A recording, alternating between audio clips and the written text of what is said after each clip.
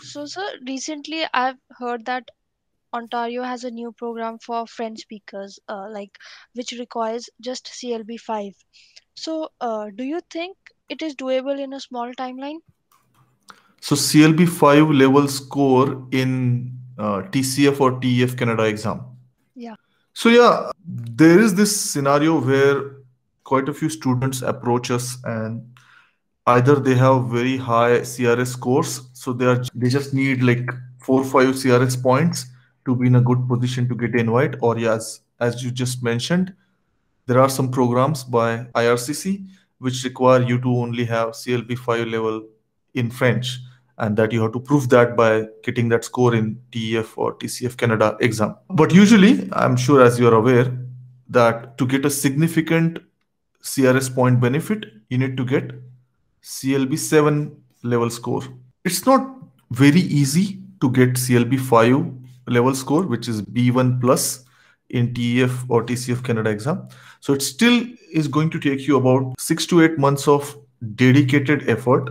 When I say dedicated, like every day about 3 hours a day dedicated study. So this is the best case scenario.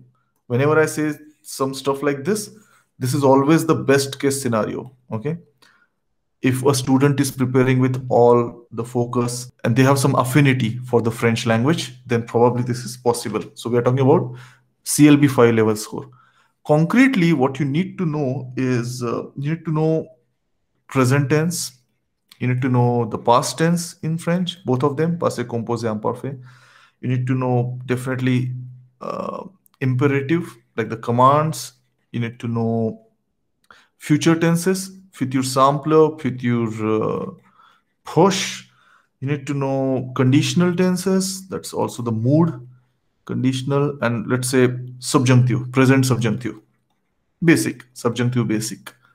Okay.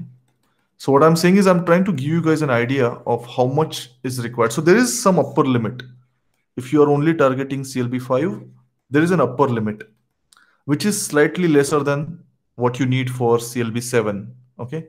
Apart from this, the other very important grammar topics such as prepositions and conjunctions and all those, definitely you need them. Conjunctions, prepositions, pronouns, all of those things. There's not a huge gap between the requirement for the two levels.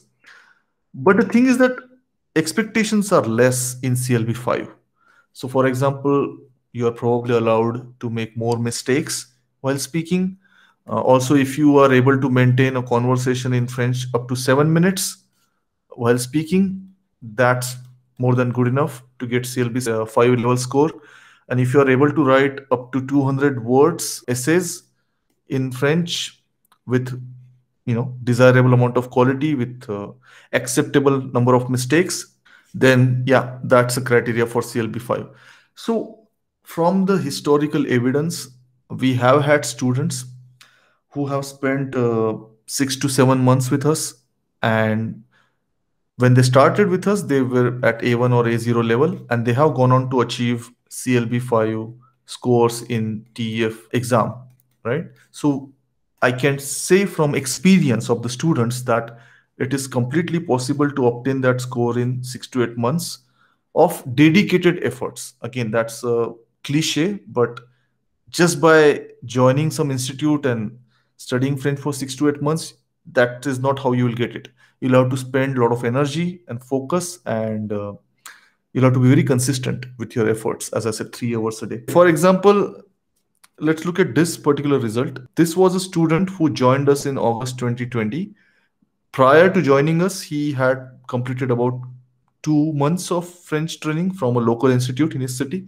He was with us from August till December. So he gave the exam, as you can see, in the mid-December. So about 5 months, and then 2 months before that, he was studying in a local institute. So, but he was a very, very regular student, one of our most regular and most consistent student. He put in a lot of efforts, and as you can see, within that timeline of 6 to 7 months or 7 to 8 months, he was able to get a decent score, roughly equivalent of CLB 5 level score, as you can see. So it's possible, definitely possible within that timeline.